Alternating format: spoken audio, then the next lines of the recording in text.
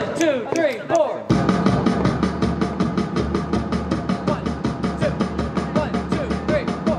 When you think of a pep band, you get the loudest fans that you can possibly imagine playing on the loudest instruments, playing their favorite music for their team.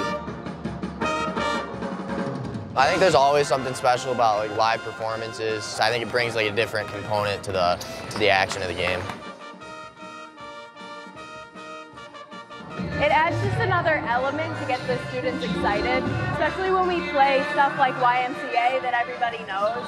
It's just like nice to know that the support is there.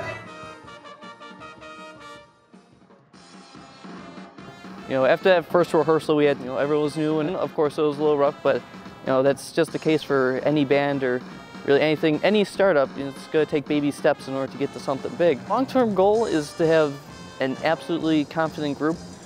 We already are starting to finally get to that point in which we're sounding good after a week of playing for the games. And we're bringing more people in, and hopefully we see the pep band grow to fill up the entire stands, and I'm excited to see how much excitement that brings.